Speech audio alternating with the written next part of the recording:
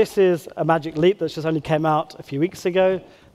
Huge investment from companies who make these kind of AR or mixed reality devices. We'll talk about that later in a moment. The first thing is about the concept of digital surgery, which is fairly new. We spent years talking about digital health and now digital medicine. And now we're embarking on this new concept of digital surgery, which is, again, I think surgery as a discipline encompasses many things that we all think about technologies that will impact healthcare around the world. We talk about the AI and how it's going to replace doctors.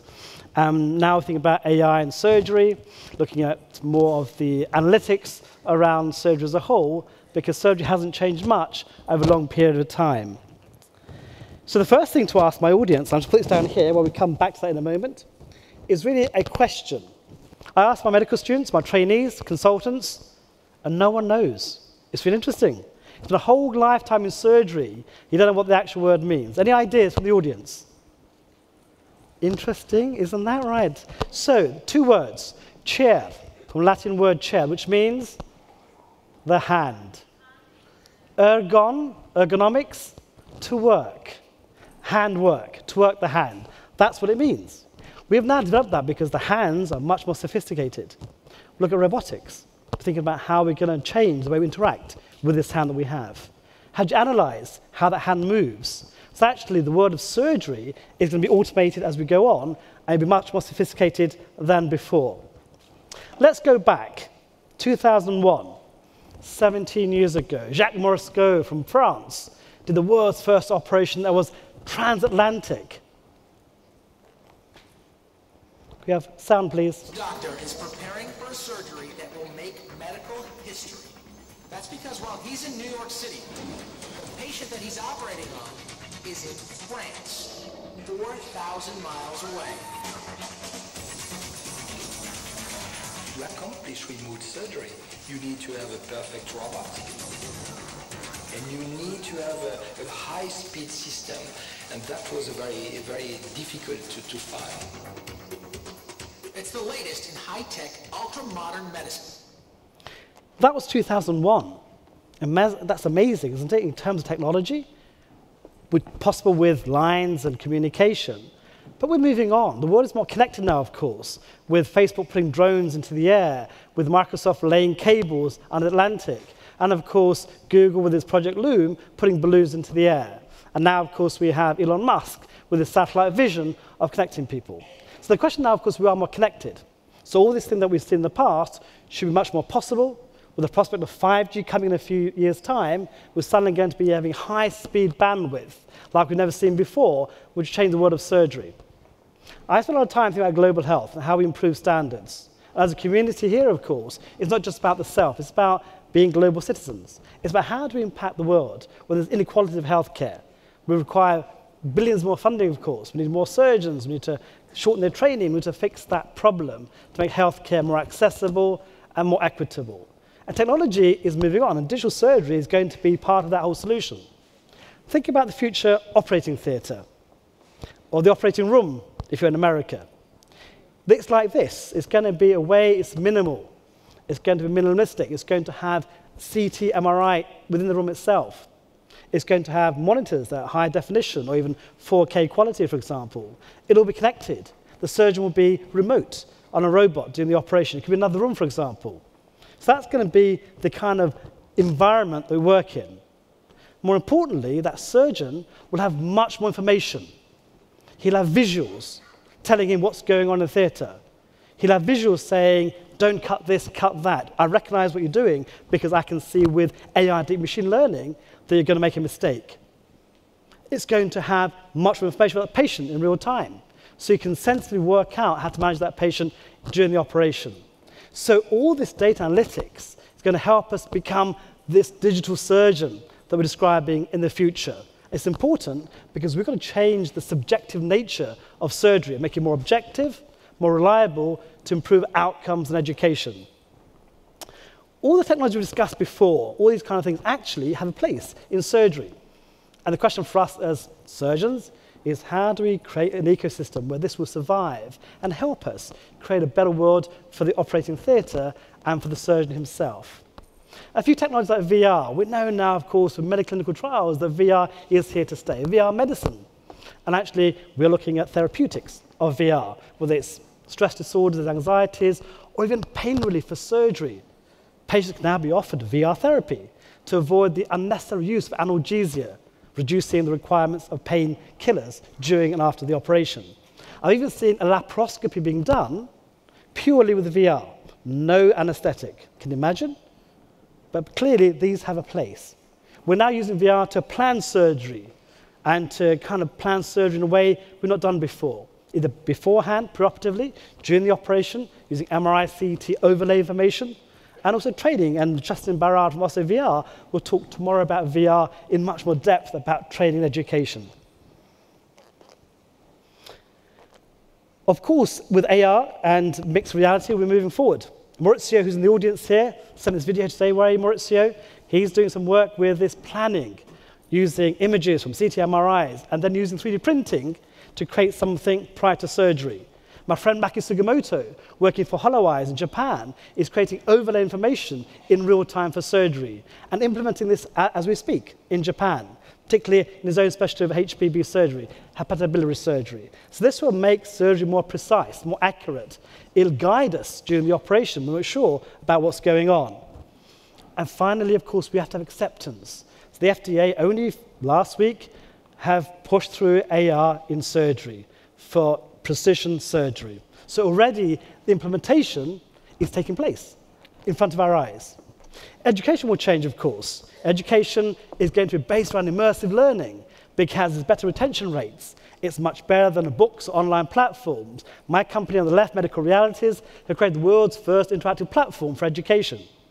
And you can see from the other side of the videos that actually anatomy will change. We'll get rid of dissections. We'll get rid of cadavers. We'll be teaching using immersive learning.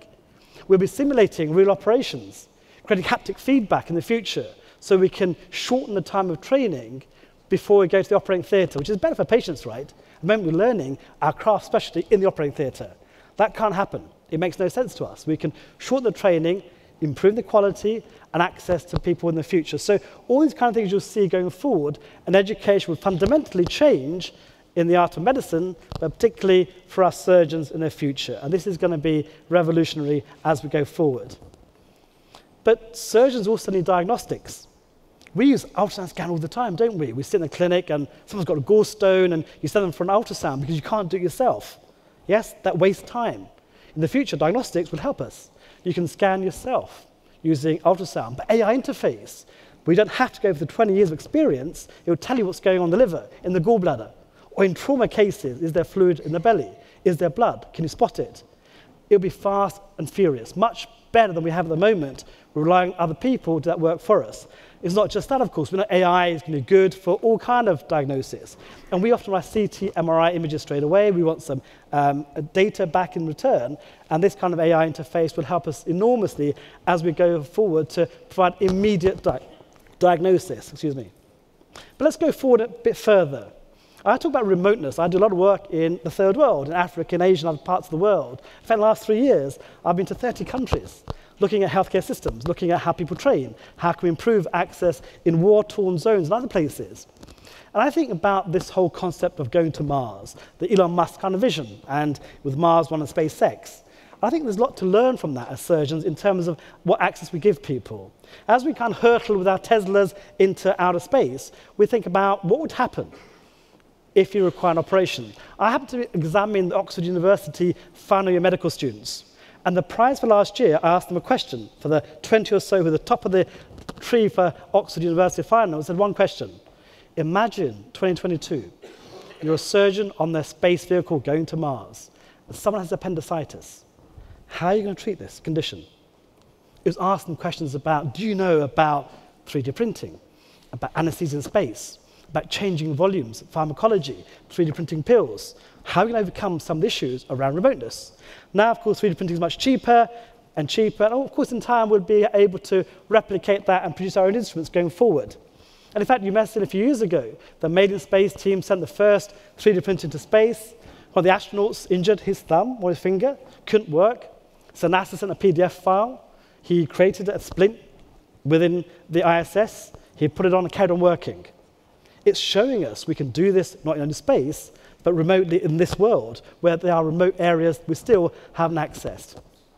But if you go back to organ donation, we're now having a discussion about organs, the shortage. And the NHS is now thinking about having opt-out clause by 2020, which I think will go ahead. That'll increase the number. But actually, it'd be 3D printing that will change in the future.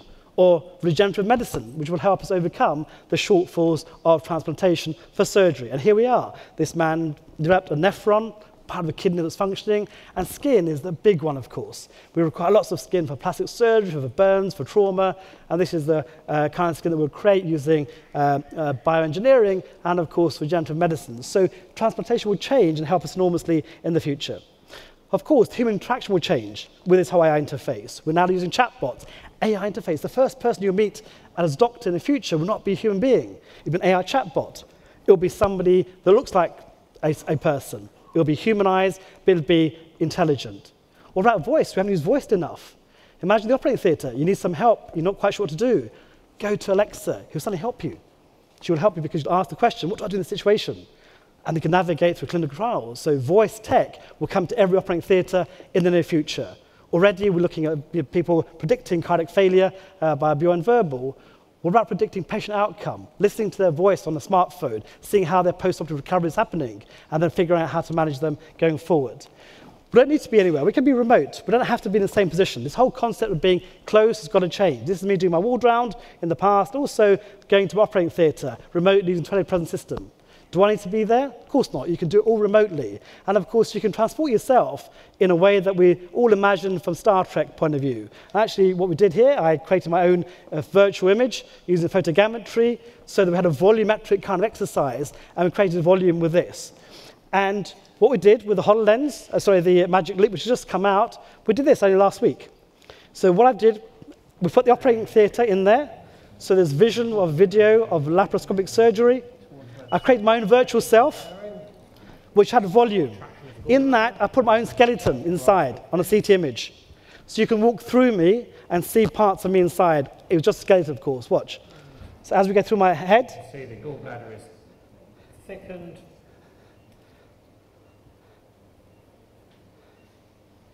People have said I haven't got a brain. Now there's the actual proof that I'm only a skeleton inside this kind of skull of mine. But imagine if you had the whole image inside that, all the cuts of the image. So you can do amazing things with Magic Leap. I also used HoloLens a while ago to connect with people around the world, using holograms, avatars in real time. 3 surgeons from 3 continents, 3 time zones, connecting the operating theatre in real time, discuss the case if you're in trouble. It's connecting that world that we live in, because suddenly it becomes much easier with this high connection speed that you can access people's records, talk to one another as avatars. And suddenly it becomes easier to access help. It allows us to reshape the way we connect people, we communicate with people, and also to be used in teaching and training. But what about really transporting yourself? So here's me being transported in real time using holoportation. So imagine if someone wants some help in an operating theatre. You just transport yourself in real time, you appear, you give advice, and you disappear. So we use holograms in the future, holoportation, to communicate with people in different manners. And it's all going to be becoming complex as we move on. Surgery itself has become more and more complex, but we want minimally invasive surgery. This whole revolution around being more minimally invasive, being more complex with what's called a single incision laparoscopic surgery or natural orifice surgery and robotics is all going to be there. 10, 20 years ago, this was uncommon. It's become more commonplace because robots are coming in. And the whole revolution of robots is amazing. So we've got these robots that are now all coming together. There we are. So Intuitive Surgical were the main robot, Da Vinci. Now there's a plethora of robots coming to the market, which will democratize standards, reduce the price, and make it more affordable. I happen to be an advisor for the Google Verb team, creating an advanced, sophisticated, kind of connected robot, looking at analytics and data.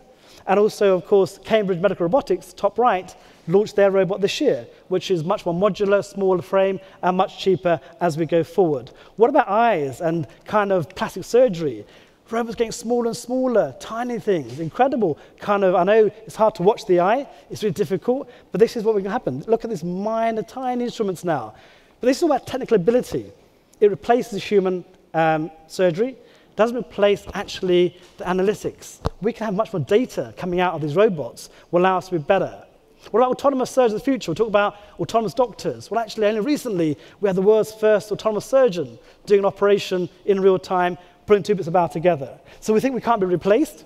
We'll think again, we may be augmented in many ways, we'll be assisted in the operation as we go forward. The problem we have, of course, is that how do you assess people? At the moment, it's just very it's subjective. We have very little objective measurements of surgical outcomes and individual performance. This is my performance. If you go to that website, you push my name in, that's me visible to the world, okay? And people come and see that because that's my outcome for cancer work over the last 3 years. So that's a crude measurement, though, a mortality rate. That only tells you about death. What about all the other things that could go wrong in the operation? We need much more data that's sophisticated. You've seen the Indonesian flight that went down only a few weeks ago, and they retrieved the black box, which is the orange box here. It has all the data. What about having a data box for surgeons? So if things go wrong, you can analyze all the data, the videos, the kind of operative details. And so now we're looking at black box in the operating theatre, which may improve insurance schemes and lessen the kind of load for patients and improve the way we monetize the situation. What about this whole thing about sensors? We talk about sensors in medicine, of course. What about in surgery? Well, actually, we look at all these sensors that we describe, whether it's an eye lens from Google or a Profusa kind of instruments and things, and also the ingestibles. What do we do in surgery with these wearable sensors? Well, actually, what we're going to have to do is think about the surgeon. Can we put sensors in the surgeon? Let's find out how he's getting along, both mentally, most physically, the movements he makes. What about the patient in post-op recovery? Can we measure outcomes using sensors so that the post-op recovery can be targeted and specific to that patient? Absolutely possible. So I call ourselves now the quantified surgeon. From the quantified self that was described a few years ago, we have now a quantified surgeon. We'll have a bunch of numbers to bash out surgeons with and say, here we are, this is your data, what are you going to do about it going forward? It's all about education as well, learning, and this is me teaching using Google Glass to 14,000 people, using VR, training 55,000 people, Snapchat, 2 million people watching my operations, and of course Twitter, where I did a live operation using the tweets over the course of a day. But actually, it's not just about that. Teaching, of course, is how do we access real-time surgery, and this is really going to be interesting. You'll love this.